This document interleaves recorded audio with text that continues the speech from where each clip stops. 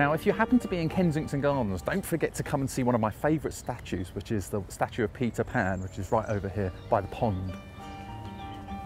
It's quite a sad story actually, because J.M. Barrie, who wrote Peter Pan, was inspired by 5 little boys that he met here in Kensington Gardens in 1900. And I know what you're thinking, but he swore blind that there was no funny business going on or any hanky-panky. But the interesting thing about this statue is that, funnily enough, it doesn't officially exist. Trying to get anything done in London is pretty impossible. And when he applied, because he was such a megastar at the time, they gave him a really weird reply, which was, we can't give you permission to have a statue in the park, but if you want to put one there anyway, no one's going to object to it. So in the end, they said, you're not allowed to do it, but we don't really mind if you do, sort of.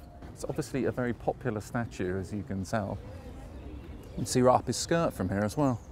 J.M. Barrie came down here at midnight to unveil it so that in the morning it would appear as a sort of surprise for all the children, as if the fairies had put it there. And you can see why, because it actually does feel a bit like the sort of place where fairies might live, actually. But actually the story of the brothers is quite sad. One of them threw himself into a river in Oxford and died. Another couple died in the First World War, and I think the last one threw himself under a train. He was horribly depressed, and apparently he hated his association with Peter Pan, and it's quite sad, really.